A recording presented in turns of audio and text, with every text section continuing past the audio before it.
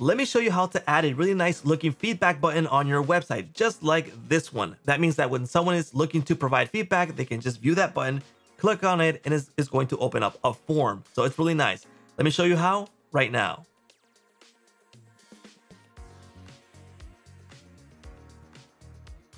Welcome to Jotform. My name is George, and like I said, I'm going to show you how to add a really nice looking feedback button on your website. That means that by clicking on it, it's going to open up the form on your website. So it's really appealing for visitors and clients to provide feedback by clicking on that button. So let's get started. This is my dashboard, and we're going to create a really simple feedback form to add on our website. So I was going to create a form. In this case, I'll use a template, and I'm going to search for feedback. So I can view all the templates that are available right here. Here we go. Here's the templates, and I can select one of these, and I'll use the simple one, feedback forms. I'm going to use this one. And obviously you can customize this to your liking and needs for your own form. And in this case, I'll leave it as it is just for this demo. And I'm going to go into publish. I'm going to go into embed, and in embed, we have several options, but the one we want to use is this one, feedback button. I'm going to click on this, and let me show you how it looks by default. So if I click on preview, here's the feedback button on the left. If I hover over this, you're going to see it changes color.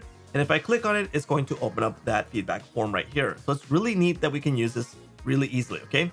Now, what if you want to customize this? Because maybe orange is not our branding color. Maybe we don't want it on the left. We want it on the right. So we have all those options available. So it's going to customize. And for customization, there's several options. First of all, we can change what it says right here. So it says feedback by default, but we could say feedback form or survey or give us your feedback. Whatever you want to give as a title, you can do it there. And then we have the form dimensions. So that means the box that the form is going to appear. So 700 by 500 the height. We can change it if you think it's too small or too big. Next we have is the screen alignment. So by default it's on the left, but maybe you want this on the right or on the top or the bottom, etc. We'll work on that in a bit. We'll keep it on the left for now. And then we have the vertical alignment. So we have center, top, and bottom. So we can change that also. And then we have select lightbox style. So you saw the style right now, which is orange with gray. We can change the color, or maybe we want white or black with gray, etc. We'll leave the one it is right now. And then we have the background color. So like I mentioned before, maybe orange is not your branding's color or your website colors. We can change that. Let's just say it's kind of like a blue. Well, we'll change it to blue. And then we have the hex if we want to really fine tune the color that is available also. And then we have the text color, which is white, which I think is fine. Blue with white is fine. So let's go ahead and preview this. You can see now it's blue with white fonts, and we have the form right here. Okay, so looking good as of now. We can also change the alignment. So let's say we want it on the right. Let's go ahead and preview now. And now it's on the right. Say we want it right center, preview, and it's right center now. So a lot of options available. We're going to keep it to the left, and we're going to keep it on the center. Let's go ahead and save changes. Let's copy our code. And now we are going to add this on a website. Now, in this case, this is the WordPress site, a demo site, but you can add this on Wix, on PHP sites, on PrestaShop, whatever you want to use, as long as you have access to adding the code. So right now, this website doesn't have any feedback form. Let me go ahead and refresh this. See, there's nothing going on here, so nothing fancy, but I'm going to go into the backend of WordPress, and I'm going to show you how to add it on WordPress. Now, you can download a plugin that's called Header and Footer and add it there. But in case you don't want to add a plugin, you can go into Appearance, Theme File Editor, and in the file editor, we're going to search for the header.php. Okay, here we are. We're going to search here, and here it is, theme header, but it's actually the header.php. So let's select this. Here we go, and we're going to add our code all the way to the end. Okay, we're going to paste it here. We're going to update the file. There we go. The file is edited successfully. So let's go into our website. Let's go ahead and preview it right now.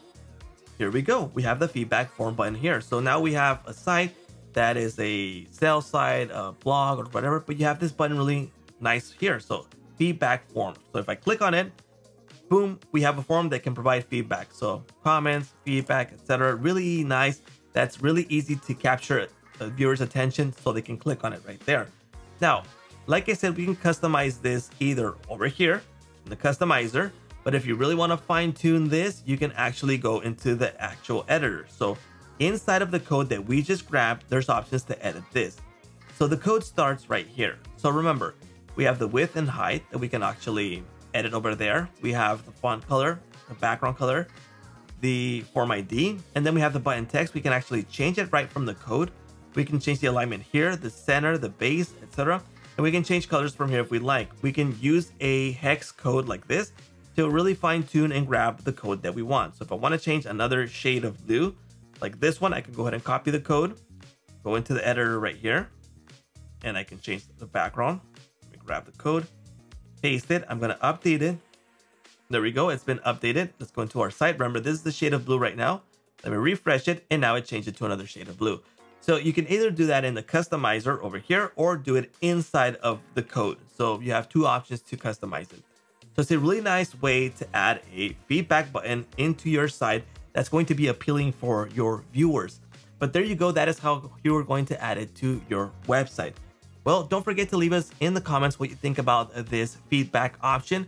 And don't forget to like, subscribe, and hit that little bell notification to get notified when new videos come out. And that's a wrap.